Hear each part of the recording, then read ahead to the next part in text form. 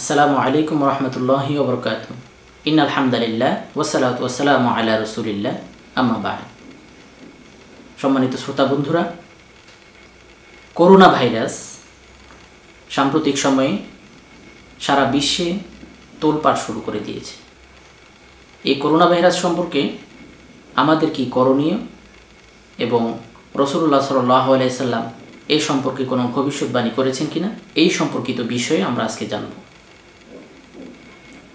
সর্বপ্রথম corona virus চীন, Korea এরকম কয়েকটি দেশে তার আলামত পাওয়া যায়।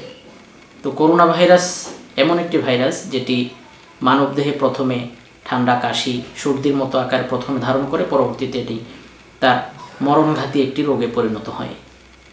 তো সাম্প্রতিক সময়ে দেখা যায় প্রথমত অমুসলিম কান্ট্রিগুলোতে এই করোনা ভাইরাস আক্রমণ করলেও আজকের দিন পর্যন্ত আমরা যতটুকু জানতে পারি যে বর্তমান বিশ্বের প্রায় 70টি দেশে এই করোনা ভাইরাস আক্রান্ত রোগী পাওয়া গিয়েছে। তার মধ্যে বাংলাদেশও রয়েছে এবং পাশাপাশি সৌদি আরবের মতো একটি পবিত্র নগরী, পবিত্র শহর সৌদি আরবেও এই করোনা ভাইরাসের আলামত পাওয়া গিয়েছে।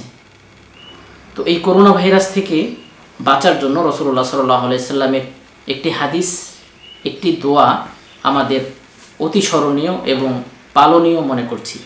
দোয়াটি হচ্ছে এই: রাসূলুল্লাহ সাল্লাল্লাহু আলাইহি সাল্লাম যে কোনো মহামারী, ব্যাধি, ধবল, কুষ্ঠরোগ এবং যে কোনো মরণঘাতী ভাইরাস বা মরণঘাতী ব্যাধি থেকে বাঁচার জন্য আল্লাহর নবী আমাদেরকে একটি দোয়া শিখিয়ে দিয়েছেন।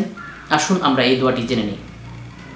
আল্লাহুম্মা ইন্নী আউযু বিকা মিনাল বারসি ওয়াল জুনুনি ওয়াল জুজামি ওয়া সাইয়িল আকসাম। আবার বলছি, আল্লাহুম্মা ইন্নী আউযু বিকা মিনাল বারসি ওয়াল জুনুনি ওয়াল জুজামি ওয়া সাইয়িল আকসাম। এবং পাশাপাশি যদি আমরা করোনা ভাইরাস আক্রান্ত রোগীর পাশ দিয়ে যাই বা কাছাকাছি যাই, তখন আমাদের কি করা উচিত? তখনও রাসূলুল্লাহ সাল্লাল্লাহু আলাইহি সাল্লাম একটি দোয়া আমাদেরকে শিখিয়েছেন। আসুন সেই দোয়াটিও আমরা শুনে নিই। আসআলুল্লাহাল আযীম রব্বাল আরশিল আযীম আন ইয়াশফিয়াক। আবার বলছি, আসআলুল্লাহাল আযীম রব্বাল আরশিল আযীম আন ইয়াশফিয়াক। এই দোয়াটি 7 বার পড়া।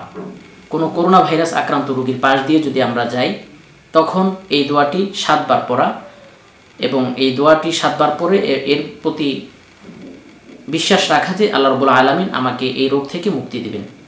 তো রাসূলুল্লাহ সাল্লাল্লাহু আলাইহি সাল্লামের এই ছোট্ট দুটি দোয়া আমরা আমল করতে চেষ্টা করি এবং বেশি বেশি ইস্তেগফার করি। আল্লাহ যাতে আমাদেরকে এই ধরনের মরণঘাতী ব্যাধি থেকে বাঁচার তৌফিক দেন। আসসালামু আলাইকুম রহমতুল্লাহি ওয়া বারাকাতুহু।